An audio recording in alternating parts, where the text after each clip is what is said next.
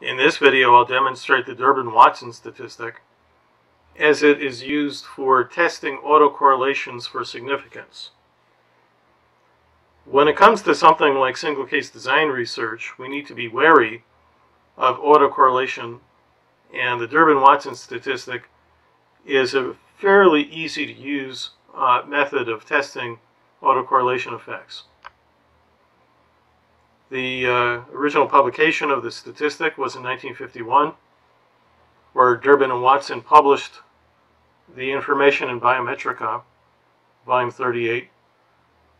That journal is kind of hard to get sometimes, but fortunately the article has been republished over the years several times in book chapter format. So if you try to get the article through interlibrary loan, it's highly likely that you'll get it as I did, in the form of a republished version of the article, not the original article. If you do have access to JSTOR, you, I believe, get the original article from Biometrica. Otherwise, the interlibrary loan will produce one of the book chapters instead. What they proposed is a probability distribution, and this is the original graphic that went in the article. K prime is the number of groups, N is the sample size or number of observations, and higher scores are better. I won't go into the calculation of the actual score, but we're just going to interpret the graph here. So higher scores are better, and what you can see here, following the mouse, is the dashed line is the separation between the lower boundary and the upper boundary. What Durbin and Watson specified in their article was that very low scores are significantly autocorrelated.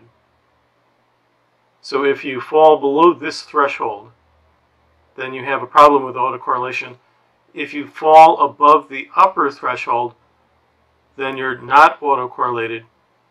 And if you're somewhere in between, then you have the possible outcome of autocorrelation. It might be something of concern. So again, very low scores, it's significantly autocorrelated. Very high scores, it's not autocorrelated. And anything in between, you run the risk of having some issue with autocorrelation. So how do we make sense of this graph? Well, first, if you're doing single case design research, and this video is put together for single case design researchers, such as school psychologists and ABA researchers, applied behavior analysis researchers. So typically, with single case design research, you have a single group, and you might have multiple measurement periods for that single group. And I'm just, a single group, I mean a single individual. Even if you had multiple individuals, it's really the same group. So I'm just going to assume that K prime equals 1 for this application. N would be the number of observations. And typically, in single case design research, you have less than 20 observations. So we're dealing with a small sample of data. We would be down here on the x-axis. So if K is 1, you match the line over here for the lower boundary. That's the one that designates significantly high autocorrelation. So everything here is reversed. Keep that in mind. So following it over, this is the threshold right about here, more or less, for the typical single case design study. You don't want your Durbin-Watson statistic to be any lower than this. That would indicate significant autocorrelation. So let's map it out. If we have only one group, and I put group in parentheses or scare quotes, because I'm not really sure how we would apply the group situation in this type of research. I'm just going to assume that the group is 1. And the number of observations typically is less than 20, and that would put us right about here. So our critical value is about 1.08. And if you consult with a good stats textbook like Andy Field's has a wonderful stats textbook. He does have a section on the Durbin-Watson Statistic. He says that as a general rule, a conservative approach would be anything less than 1 would be significant, but he urges readers to check with the original article, which is this article. So based on the parameters of your study, if you have more observations or more groups, so to speak, then you would be located further out in the curve. Further out down here for more groups, but further up if you have larger sample sizes. So even with 5 groups, if you have 100 observations, cross-index that, and it's going to put your critical value about 1.5. So it really depends on those two parameters, the sample size and the number of groups. Now this curve that they presented is one-tailed, but it is possible to have negative autocorrelations. And Durbin and Watson simply state that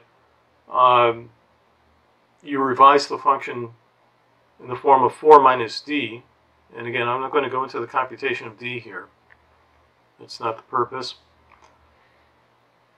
Because of the 4 minus d approach that Durbin and Watson used, the statistic essentially becomes a 5-point scale, where 2 is the midpoint.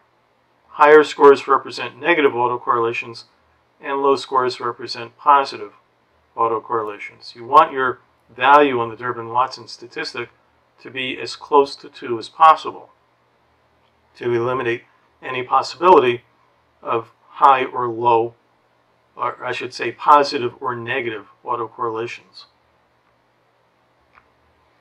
So the critical value for a single case design study with less than 20 observations would be something like this. Anything less than 1.08 or anything greater than 2.92 would be a significant level of autocorrelation.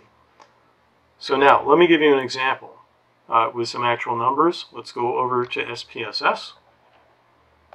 I've got a file here with some fake data.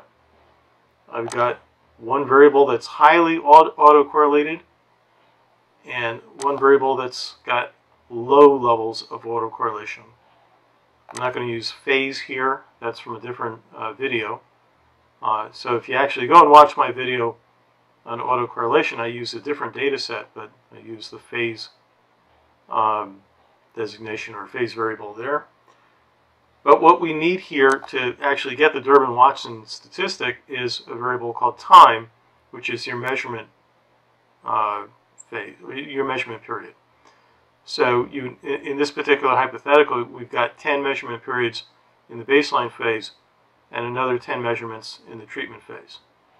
So each measure has to be indicated by numerical value of equal intervals. First, let's get the autocorrelations for these two variables, the high and the low autocorrelation. To get the autocorrelations, we go to Forecasting, Autocorrelations. You see that I already tested it out here. We don't need the partial correlations for this example. I can put both of my variables over here. If I reset it to what it looks like when you first open it up, you see that all the variables are on the left side. Carry whichever variables over that you want to test. And this is not going to give us the Durbin-Watson statistic. It's only going to give us the autocorrelation. And you can see that in options, there is no option here for the Durbin-Watson statistic. So I click OK. And for the high autocorrelation data set, for the one lag autocorrelation, which is what's normally reported, we have a very high positive autocorrelation of 0.858. And I'm going to ignore all the other information here. For the low autocorrelation data set, we have a relatively low value of 0.49. Now it tells us a significance value, but this is not the Durbin-Watson stat. You can see that it's got the superscript of B, and down here in the footnote it says based on asymptotic chi-square approximation. Well, that's not the test that we want. What we really want is the Durbin-Watson. And all of these ones here are significant. But again, that's not the Durbin-Watson. So in order to get the Durbin, so if you wanted to report the autocorrelation, this is the pathway to get it. But this is not the, as far as I understand, not the appropriate significant value for that autocorrelation. To get the autocorrelation Durbin-Watson statistic, we need to set up a regression equation. And let me reset it. Start from scratch. For the high auto variable, I put that in dependent. And I'm going to put time as my independent variable. And under option, or actually under statistics, we go over here, and you have to ask for the Durbin-Watson. It is not provided automatically. So that's the one that we want, and that's the only thing that we need here.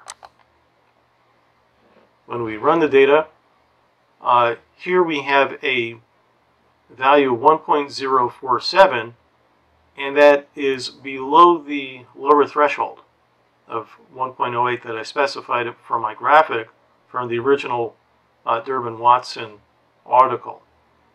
So I would consider this to be more or less a flagrant violation of autocorrelation according to the Durbin-Watson stat. But notice that it doesn't give us a p-value here, which it's an old statistic, and it's kind of a roundabout way of analyzing it. So let's try it with the other variable, with the low autocorrelation variable. Let's pull that one over. And by way of comparison, this one for the low autocorrelation data set has a Durbin-Watson statistic that is very, very, very close to 2, where 2 is what you would expect if there is virtually no autocorrelation. So we do have some autocorrelation. It was 0.49, I think, 0.481, something like that. Which in the scope of the magnitude of a correlation seems like it's pretty large. But based on the parameters of the Durbin-Watson statistic, it is very close to what we'd expect to see based on random appearance of the numbers.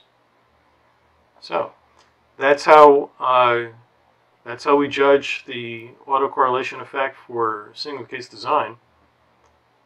If you wanted to report this, I would report both the autocorrelation as well as the Durbin-Watson statistic. The autocorrelation at a single lag. So if we go back up here to the low auto, just report the lag 1 autocorrelation effect, 0.491, and then it doesn't get a p-value as far as I know. But you would want to also report the Durbin-Watson statistic, and if you feel so inclined, you can cite the original article for Durbin-Watson if you want to get into the weeds of trying to read this graphic. The critical value here for a single case design study would be anything less than 1.08 or anything greater than 2.92.